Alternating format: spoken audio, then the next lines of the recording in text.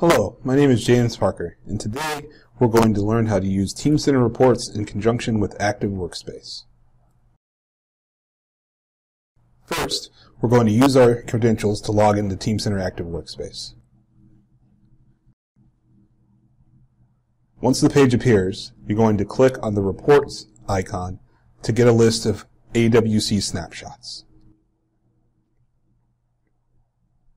Once the AWC snapshots appear, we're going to want to run the CN throughput quality in order to find out a particular CN. So we click on the icon on the right to generate the report. Once the report is generated, we're going to drill down through the chart to find a particular CN that has been open for some time.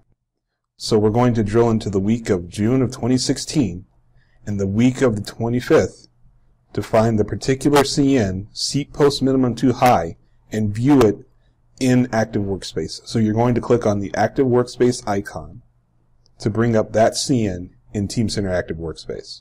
Once the CN opens, we now want to generate a new report. So you go to the right, click on the Generate Report icon, and then we're going to go to the Impact Analysis to see what parts this CN impacts. As you can see, by doing this, we use the particular CN as a filter, and it brings up the impact analysis for that change notice. So now you can see all of the impacted items, problem items, and solution items that this CN has. We're going to look at the 022100-1 revision C part and see what that looks like in Teamcenter. So we're going to click on the Active Workspace icon, and that will bring up all the properties for this part in Teamcenter Active Workspace. We're now going to generate a report to see where this part is used. So we're going to go down, click on the Where Used report, and hit Run to generate the report. This Where Used report will tell us everywhere on any assembly where this part is used.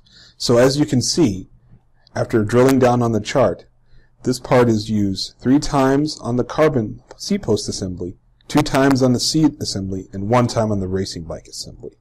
So we're going to choose the racing bike assembly by clicking on the Teamcenter Active Workspace icon. This will bring up the assembly part, and then we can bring up the indentured bond report to see all the parts in the racing bike assembly. Now that we've gotten the indentured bond report to open, we can drill down and open and collapse the part as much as we want to see any and all parts related to the assembly.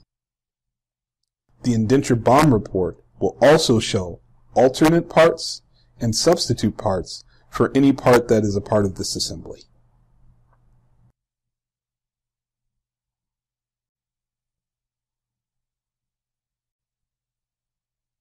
So as you can see, it's very easy to traverse and select and view various information using TcRA reports using Teamcenter Active Workspace. Thank you.